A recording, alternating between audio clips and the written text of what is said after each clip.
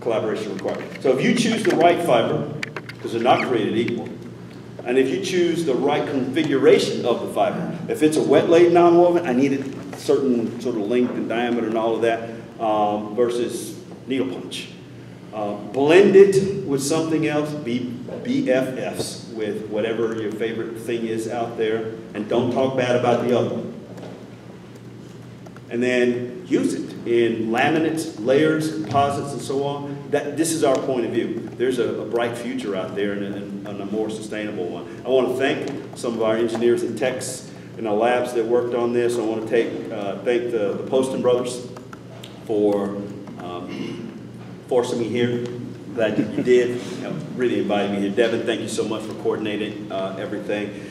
I want to list some of the fiber suppliers up there that we've worked with. There's a number of them to make all the non-wovens that we talk about here. I want to mention one in the middle, or towards the end there, Bass Core.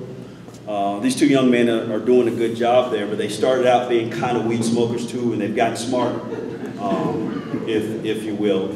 And I was speaking to one of them last week to compliment, because they sent us some of their latest fibers, and they carved so much better than they did a year ago. This is an important point. I mean, I don't want to beat on them too much. The point I want to convey is that in the last 18 months, all this talk that I've heard about sustainability in the last 18 months seems to be real, and people are coming to us and say, make stuff.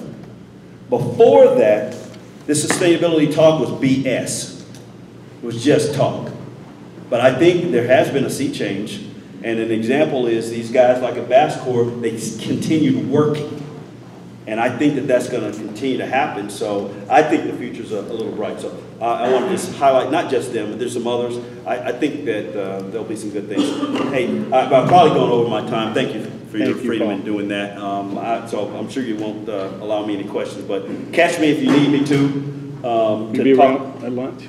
Yeah, I'll be around at lunch, and we can do about that. You can talk about it, and we look at some of these samples if you want to. Thank you very much.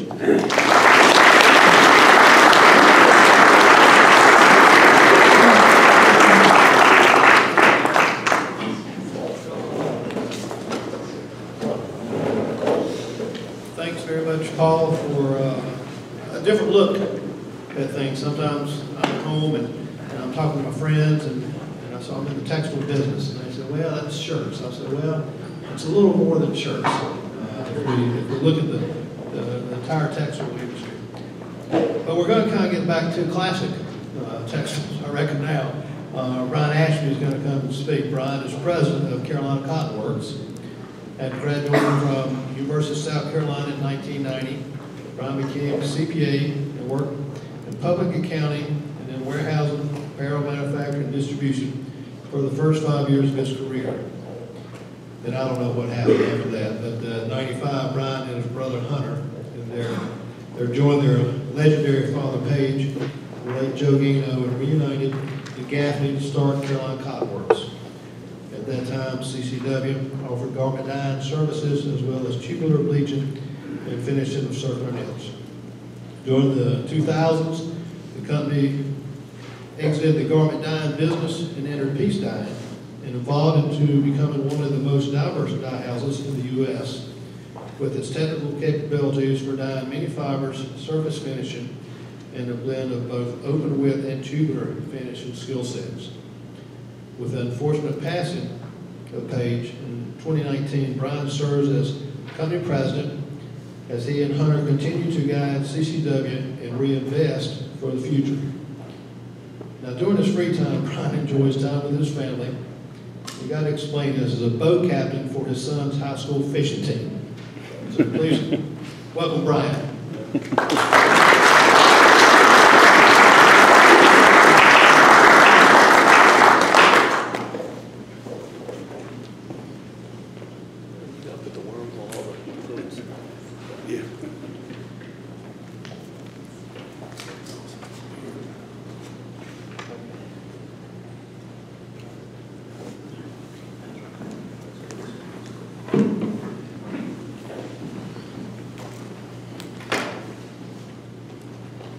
Well, let's just get one thing straight right now.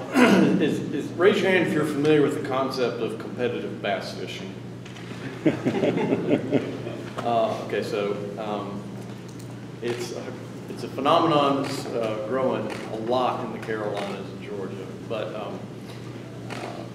yeah, my son has participated for 4 or 5 years in competitive bass fishing. I'm a boat captain, which means I own a boat, and we have to be on a lake before sunrise, somewhere in South Carolina or Georgia, 7 or 8 times a year.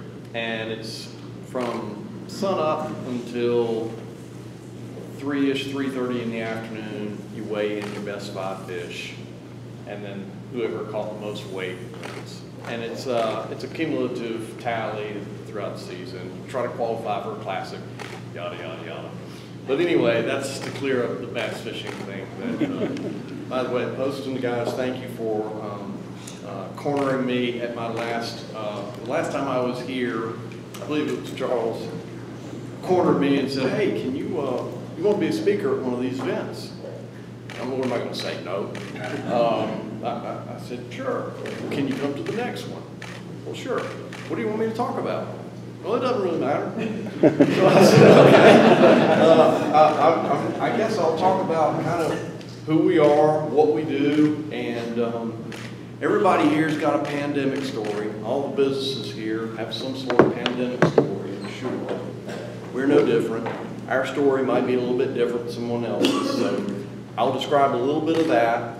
And it was through that experience of going through this pandemic, staffing issues, the business challenges, our customers' issues, that caused Hunter and I to, what we refer to now, as basically double down on our business. And I'll talk about some of those investments and why we made some of those choices. And I would like for this to be very interactive, so please raise your hand, interrupt, shout, ask questions or comments as you like. And Paul, by the way, I'm really pleased to know that the McCarter Coalition or plan in Clover, South Carolina, lets someone else into the textile business. Paul's still here, but I'm still here. Okay. So today, what I'm going to plan to talk to you guys about is what is CCW and what's the difference between CCW and Carolina Cotton Works. Who is CCW? Pandemic story, its effects, labor challenges, and how we build down. This is just a little aerial view of our facility. We're in Gaffney, South Carolina. It's about 45 minutes south of here on 85. It's a great drive if you want to make it sometime. We have 175 people at this facility that work full time. It's 120,000 square feet. We've added onto it twice on 14 acres just off the interstate. So can I have a show of hands for folks that have you worked in a jet dye house before? I want to understand if you've been around jet dyeing and finishing. Okay, a few. So we are what's referred to as a jet dye house. We don't knit, we don't weave. What we do is put color on, and we add finishes as necessary. I was speaking at an event that I got invited to, I think by maybe Cameron or his uncle or someone. Remember when I spoke at the, is it Kiwanis or Rotary Club? I spoke at the Gaffney Rotary Club. I got invited, you know, times are hard, speakers are rare, so they found me.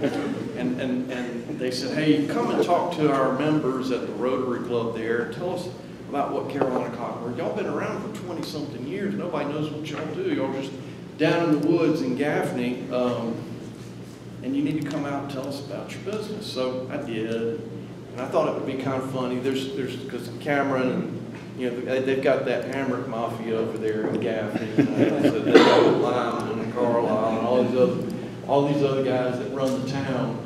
And so I began to speak to just some members of the community who are not in the textile business. And I said, well, best way I could tell you is we actually buy some fabrics from places like Inman Mills and Clover Knits. And well, hammer mills, and we get what they make and we make it sexy because we add color to it. We make it soft and we make it do all these things. And I remember Cameron's uncle said, well, we all learned how to color when we were in kindergarten. Well, you jabbed me right back. So anyway, all in good fun. In jet dyeing, these are, and I've got a couple slides of what we mean by jets, but we piece dye fabric, typically in the neighborhood of 1,000 pounds to 2,000 pounds at a time. And we've carved a little bit of a niche for ourselves here in our ability to do lots of different things. You can see on the list here the various fibers that we dye: cotton and spun and filament, polyester, monoacrylic, nylon, and wool. And from a fabric finishing standpoint, we have two basic pipelines. We have an open width pipeline and we have a tubular pipeline. Open width consists of your wovens, warp knits, and circular knits that we slit open. And tubular finishing is just that. It's circular knits that are finished in various body sizes. We also have napping and brushing and other kinds of surface finishing, and we apply some chemical products for DWR purposes and flame retardants. And as Charles was mentioning, the company was unearthed by our late father, Page Ashby, and late family friend Joe Gano in 1995. And this is a picture from '97 actually. And the purpose of this picture was that machine was built by Scholl and SCHOLL. And it was the first of its type in the U.S. And they wanted to come and photograph the machine, run an ad, put it in the back of Textile World magazine, or was there a Bobbin magazine? Mm-hmm. Yeah. So they wanted to put it. They wanted to take these pictures and run an ad in one of these textile magazines, and they did that. And so it's just been kind of a keepsake for me. And so we are still a family business. Hunter and I basically run it together. We got a bunch of teammates, like I said, back in Gaffney. But this is a cool picture that we took last year. The picture on the left shows when we installed that machine, the three of us. And in the picture on the right, I'm literally standing in the same exact position on our floor 25 years later with my son to my left and Hunter's sons, 2 out of 3 of them, to his right. So that's actually what we refer to as dye machine number 1. And so I think we now have 17. Does that count right? Yeah. And so, excuse me. Very, very gradual progression to go from '97 when we added our first machine. We've taken a few out recently, which I'll talk about. But it's been a good ride to be able to go through this evolution of growth. And so I came up with a brief timeline of what we went through, probably very similar to what a lot of you all went through. In January of 2020, the customers started calling and saying, I don't know what's going on. My customers have turned off. My customers have canceled orders. My customers are backing us up. We can't get, employees aren't coming in, and all this. It was just a crazy time. And so about a month after all that started, we had traditionally been a 12-hour, 7-day operation, and we found it necessary, and this is 6 months removed from the passing of our father. And so it was a difficult time when he had that battle in 2019, and then just shortly right after that, this pandemic thing hit. And it was just a crazy time. And talk about a period of uncertainty, that's what it was. So we downsized mostly through natural attrition from a staffing standpoint. And then fortunately, we happened to be at the right place at the right time when the mask and the gown frenzy began in March of 2020. That's what I call it, because that's exactly what it was. We've got Stacy Bridges here, and he heads up all of our sales efforts. And I remember him getting real creative on developing, well, I mean, the phone literally rang, started ringing all the time. And we picked up more business prospects in that month than the prior 5 years from people that we've never heard of.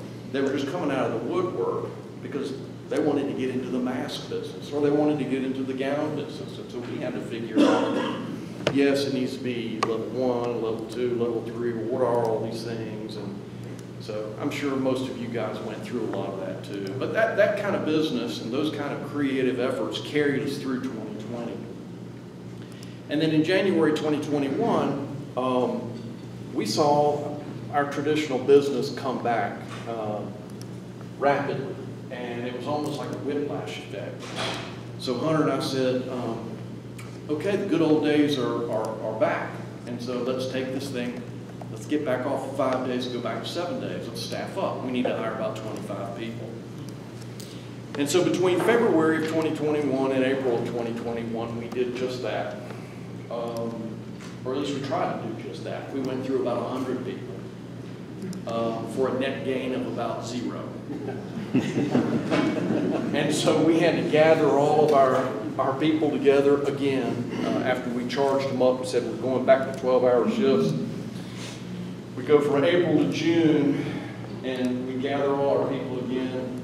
We give everybody a bonus, not because we were having a great time, but basically to say we're sorry for trying this, but we need to take it back down to 8 hours. We have the business, we have the demand, we have the equipment. We just can't find enough people to make 4 good teams. So rather than send all you guys out there onto a football field with an 8-man team, we feel like we're going to play basketball with a 5-man team and at least have a chance.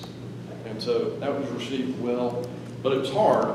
You know, as hard as business has always been for us, to see the opportunities in front of us, and to know that we have the firepower to get it done, but the inability to hire people, and you know, frankly, it just made us turn business away. First time in at that time it would have been 26 years. First time in 26 years that we really had to say no to a large chunk of demanded business. But that's what it was. And so how do we plan to overcome that? And how do we plan to change? Are we just going to be a shrinking company going forward? How can we change this? Are we going to let this business go to our competitors? So what we did, I mean, Hunter and I met and decided that we need to figure out ways to take some of the physicality out of the jobs.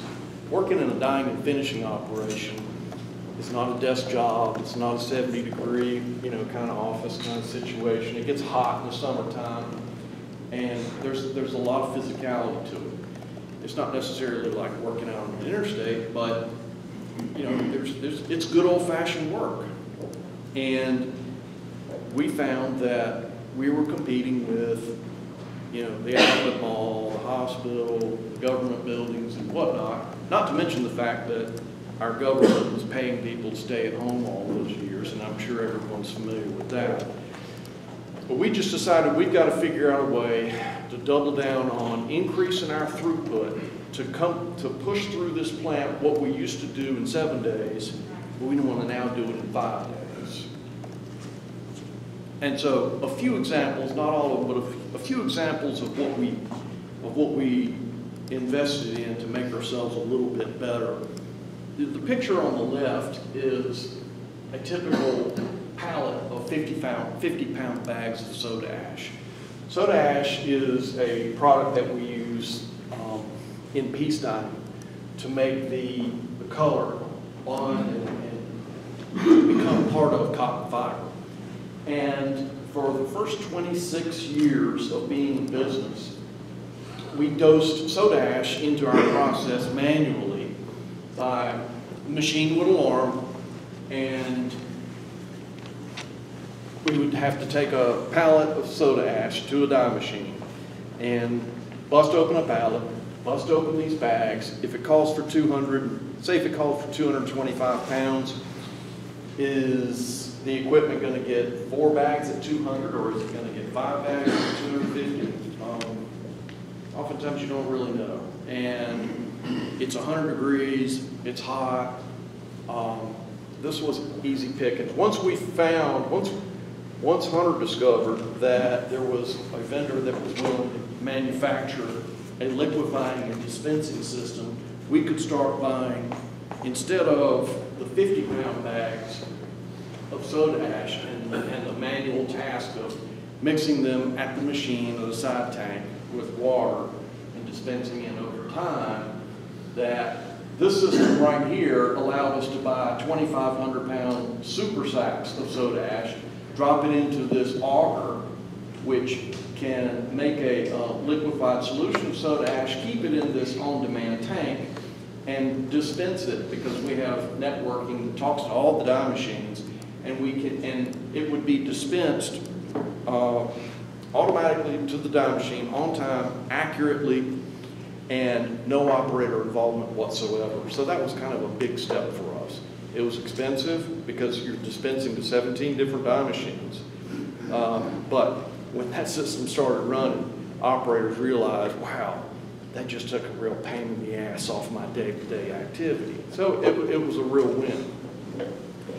This is a picture of that old dye machine 1 that I told you had all the sentimental value. Well, this is us taking it out, because even though it was sentimental to us, we needed that real estate. Why do we need that real estate? Because we have invested in a different type of machine, a different style of machine that allows us to dye not just cotton and polycotton like this one does, but filament polyester. Think about automotive interiors, think about team sports activewear, team sport uniforms, things of that nature. And you can also think about polycotton aprons. You can think about 100% cotton t-shirt. All of these things can be dyed in a machine like this. Instead of having different machines of different architectures, these machines we dye polyester in, these machines we dye cotton and wovens in. So we've started adopting, and we now have 4 such machines. 2 of them are 1,000-pound machines, 2 of them are 2,000-pound machines. And so we took out this 1997 model that had some limitations on what it could do, and put in a 2,000-pound machine that had much more greater flexibility, and we could talk about some sustainability things as well. Another thing that we did was, years ago, we put in an automated chemical dispensing system. So we are dispensing, how many chemicals? 24. We have 24 different chemicals. Some are in bulk tanks, some are in totes. But we have 24 chemicals that come into our plant that get dispensed to a total of 17 different dye machines and 8 finishing machines. And so, I think that's right, 8 or 6, 8 finishing machines. So, oftentimes on a startup day, you have a whole bunch of calls for large amounts of chemical. And we have one machine, one system that weighs that stuff and dispenses it to the call-it machine. And to make the jobs easier and to make the jobs more efficient and to get more done in a 5-day week, we doubled up on our ability to dispense chemicals. So we built this room on, we installed yet another system. These 2 systems talk to each other. Well, they both talk to the same destinations, and they work together. If one's busy dispensing, the other one picks up and dispenses. So this is an example of how we are trying to stuff more through there in 5 days than 7 days with less wait time. and obviously no operator intervention. And this just gives you kind of a little bit of a bird's eye view of the latest new machine, one of the latest new machines that we've added. It's 6 strands, between 1,800 and 2,000 pounds per die load. Any questions at this point? Am I okay on time? We're a little over, but we started late, so Okay. we're going to let you go. By the way, the only thing standing between you and lunch is the guy in the blue hat who speaks after me. Is that your bus you just threw me up? Going back to the physicality, taking physicality out of the jobs. We handle a lot of knit rolls. These are generally 40 to 50 pounds, and traditionally we had always bagged these rolls manually.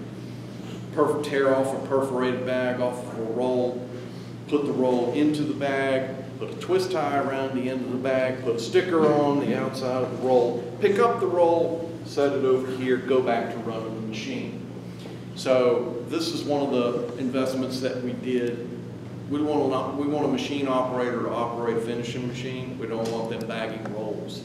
So we found a company that could help us accomplish this. So again, taking the physicality out of the job and allowing operators to focus on quality of fabric and efficiency of their workday. And then this is kind of like the really big system that we put in that we're most proud of.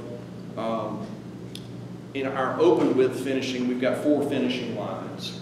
And historically, each one had an inspector, had a doffer, perhaps 2 doffers.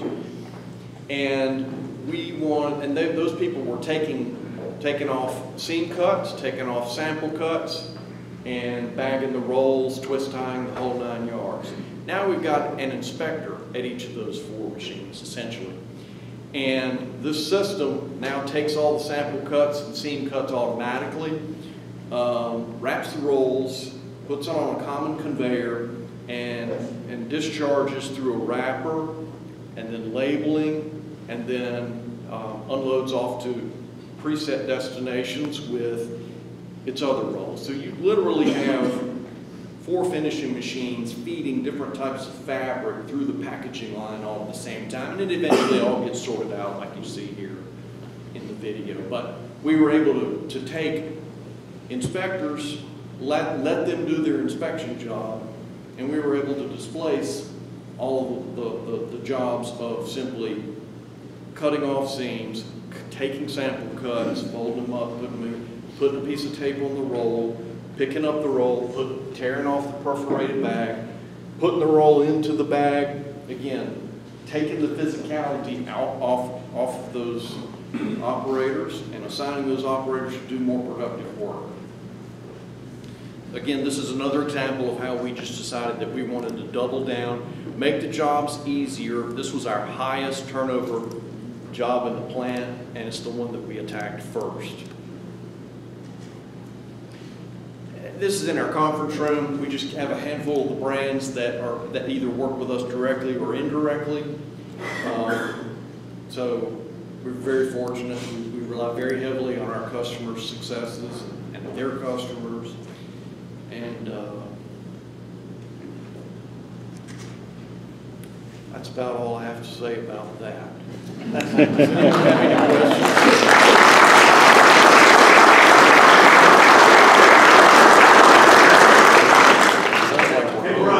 Hey. Quick question. At the end of the day, were you able to get back to your sort of high watermark production level with less employees? That's a good question. I don't think we've reached it yet, and it's still a work in progress because we still got some equipment that's coming, and we've still got some improvements that are being made. But we've made big strides. We haven't quite hit that watermark yet, but we've made significant strides in that direction. Thank you for asking. Okay.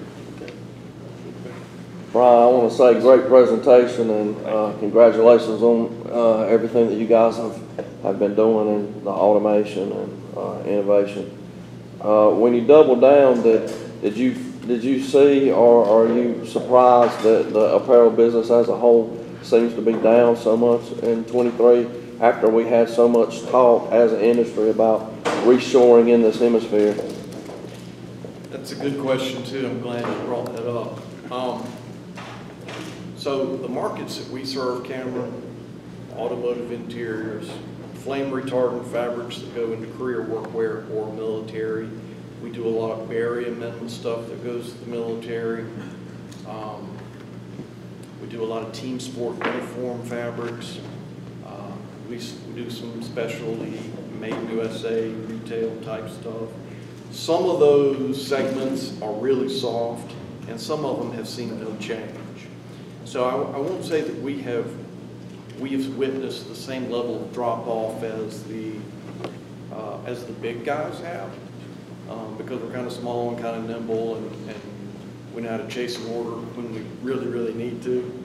But yeah, I am surprised that, and I think it kind of all started when there was a news release back in the summer that suddenly the 3-packs of basic underwear, briefs, undershirts at Target and Walmart have suddenly stopped selling at the level that they've been selling at for a few years, and that was like the beginning of the whole textile industry beginning to just seemingly slow down. And so we have seen, you know, in talking with others in the industry, and we've got some customers, and some of our business has softened up.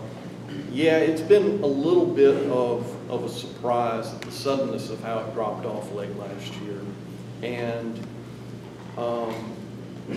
hoping that it's going to start turning. I mean, we notice it affects us, affects a number of our customers. And we have not seen a big improvement, but there's optimism. There's certain That's good to hear. Yeah. Okay. I want to thank Bryan.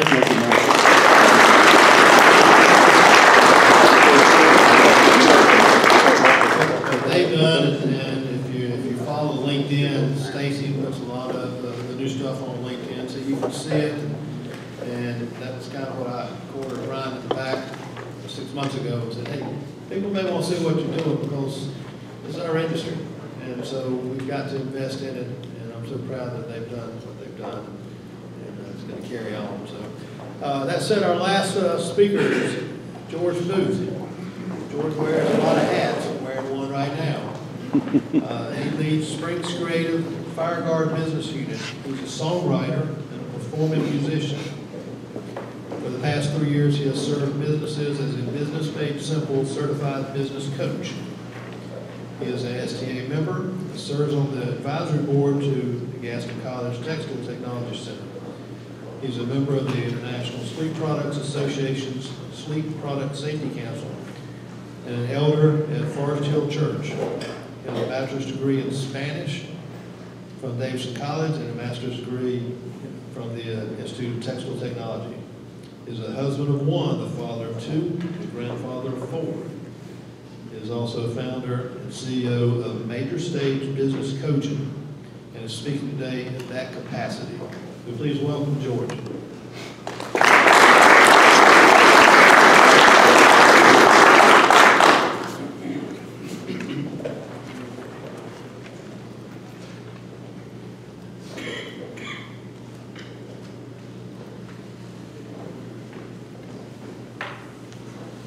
Whether we are heading for a recession or we're already in one, I think we can all agree that this may be the most challenging business climate of our lifetimes.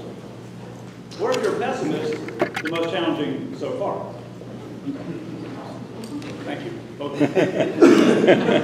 We all get it, though. I mean, it's hard to find and keep great people. The cost of energy is up. The cost of raw materials is up. The lead times of everything are up. People are sitting on their wallets, so sales are down, tension is high. Sounds like really bad news, right? But we know that being inactive is not going to solve it. You can't just wait for it to get better. You have to do something. But what? Well, you shouldn't have to guess how to tune your business for growth and profit. So I'm here today as an STA member. I mean, you're my tribe, you're my people. I'm in the textile business, and I have been since I got out of school. I want to give you some encouragement today. There are some things that you can do, and what I hope to do today is give you a conceptual framework that you can use to evaluate things that you could do beginning today to tune your business for revenue and profit. If you don't know me, I'm George Booth. You can call me Geo or the real Geo Booth if you're not into that whole brevity thing. I help business leaders like you tune their business for revenue and profit. So before we get started, again, I want to challenge you to think about business a little bit differently. A business works like an airplane. So we were just hearing about the pandemic experience, and 96,000 businesses ceased to exist through the pandemic. So if you're here today, congratulations, you're a survivor. You're still in it. So there's hope for you.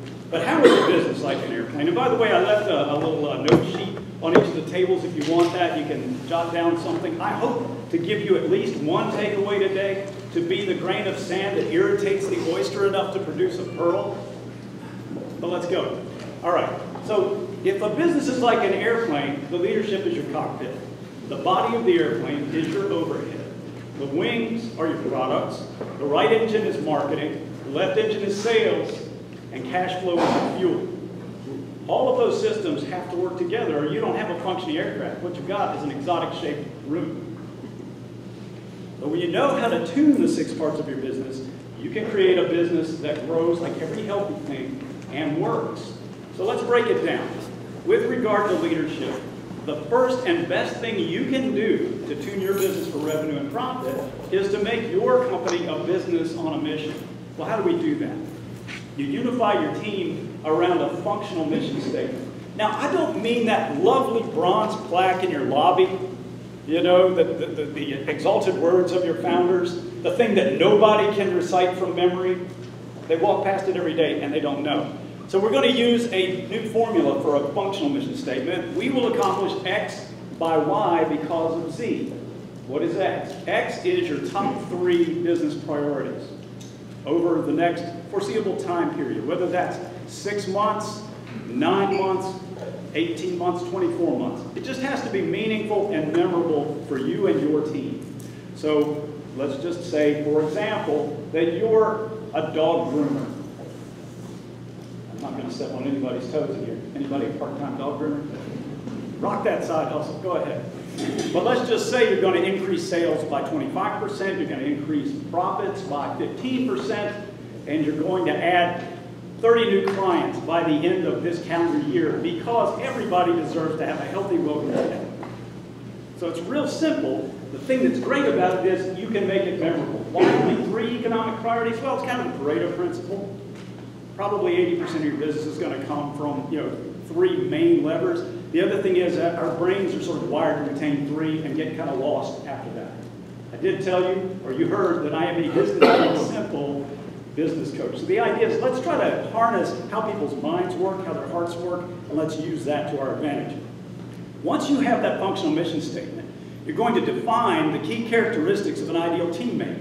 What do they have to be? Well, I like people who are relentlessly optimistic. I like people who can take complex ideas and simplify them. And by the way, I have to commend the speakers today. You all did a great job with that.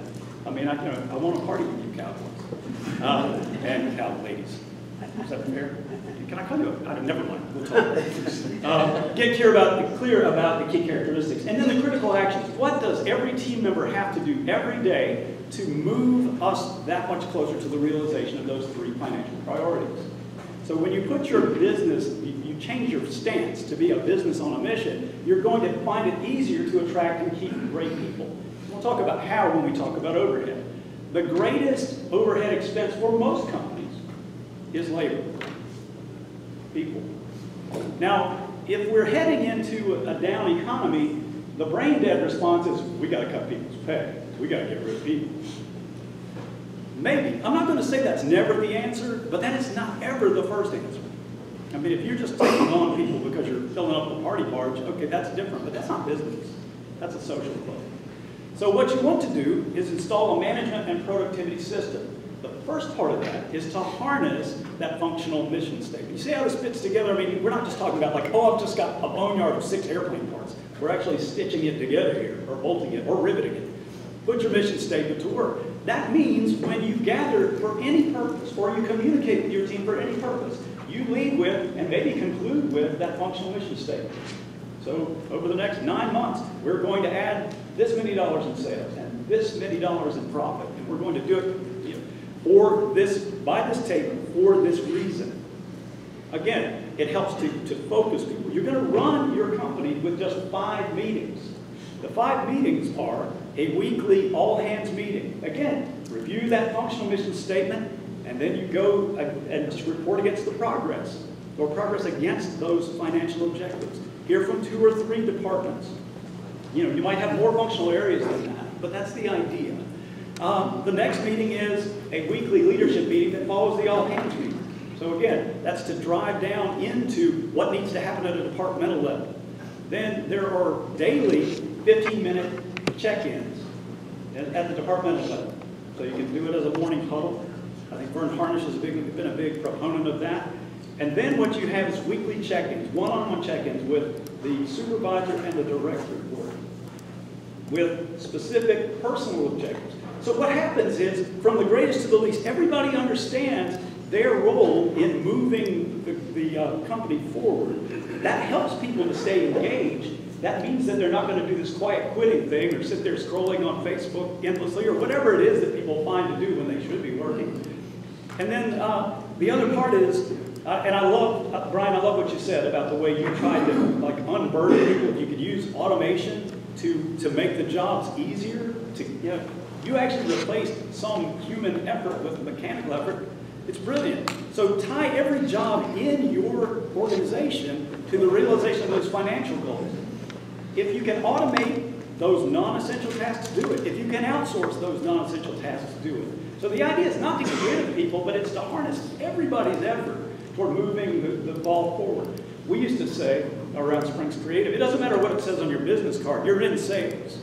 So when you're in front of the customer, you are the company. So this is just a more direct way of doing it. And then the other, this is very important. Try to make it very clear what the rewards are, what the incentives are for achieving those goals, and then make sure you come through. So let's talk about products. My bet is, if you're like most companies, you've got 3 to 5 products that are really doing all the heavy lifting. Now, I understand when you're assorting, you might have loss leaders or adjunct products that sort of help you facilitate the sale or make the product easier to use downstream. But you probably have a lot of dead wood in your product offering. So here's what I suggest. Know and optimize your product offering by doing an audit. What you want to do is determine that your products, that everything that's in the line is viable and profitable. And if you want to create a murder board where if you get down below a certain percentage and it's not supporting something else, kill it. And then what you'll do is install a new product vetting process to make sure that you're aiming at legitimate financial targets, something that's going to support that functional mission statement and something that's going to help you to avoid getting unpleasant surprises. Oh, we didn't know it was going to add that cost. We didn't know it was going to create that inefficiency. Focus your marketing effort then on the top 3 to 5 most profitable products. If you need cash right now, and I'm going to submit to you that if the conditions are as bad as they could get, maybe they already are that bad, what you need is cash coming in. So emphasize the things that are already making you money. I mean, future products are important, and I'm not saying don't cast a vision for the future, but double down on what you're doing right now that makes you money. Let's talk about marketing. This is probably the one, I don't care how big or small your company is, you're probably not doing it right. How do I know that? Because once you start to see this stuff, you can't unsee it. What do most companies do wrong? They start with something, either trying to be cute and clever, or they start with something that's about them. So there's a sales trainer that I really love, and I've learned a lot from. He calls it wee-weeing in front of the customer. That's embarrassing. So what does that mean? You stand in front of the customer, well, we do this, and we do that. We were founded in nobody cares. And we believe nobody's listening. The reason is that you need to clarify your marketing message so that you begin with what the customer cares about. So we call this passing the grunt test. Do you know that human beings have an attention span that's equivalent to that of a goldfish? 7 to 9 seconds.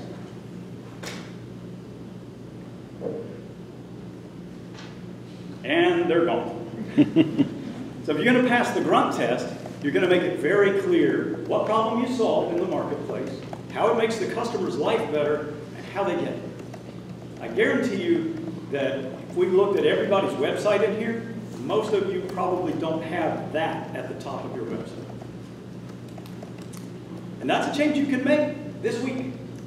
If you start doing that, you're going to start getting more interest and you're going to convert more sales. I promise. What that will enable you to do, once you get clear on your marketing, is you're going to be able to build a sales funnel. Now look, you should all be advertising, sponsor STA meetings, advertise on e-textile communications, at the very least. Thank you. Did I do good? You did great.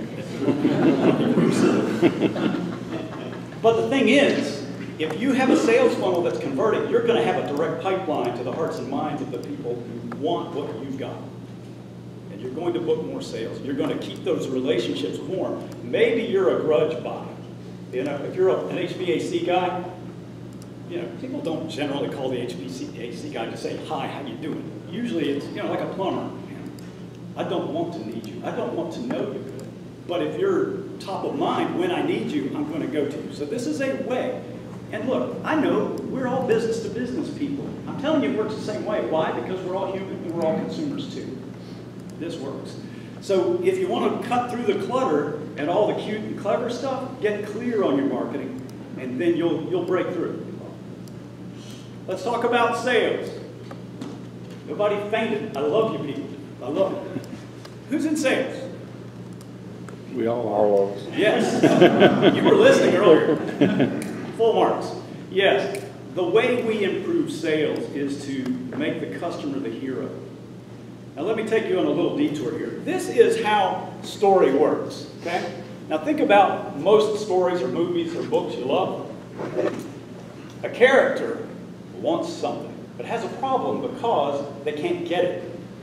The character meets a guide. The guide gives them a plan, calls them to action, and then the character either puts that plan into effect successfully, and we call that a happy ending, or they fail, and we call it a tragedy. So here's the thing. The reason I'm showing you this, if you want to be winning in business, particularly in a down economy, as the mall map says, you are here. You're the guide. You make the customer the hero, and then you come along with a plan. So how does that work in practice? You stop selling and you start inviting customers into a story. Their story. They're the hero. You're the guide. So you begin with the customer's problem. You position your product or service as the solution to the problem. And if you're really on your game, you give them a 3-step plan, maybe 4 steps, to get what you've got. So what problem do you solve? How does it make their life awesome? How do they get it? You can paint the stakes. Here's what happens if you don't. Anybody remember the John Lovitz bit in Saturday Night Live? Get to know me. Here's a story from a man who got to know me. Right? So he grew a full head of hair and grew a foot taller. Position your product as a solution, and then you start having more accurate sales projections because you're booking more sales, you're making more money, and you're having more fun. The economic climate's difficult, but can you believe it? You can be having more fun now. You can. So let's talk about cash flow. Now look, I'm not an accountant and I don't play one at work, but I will tell you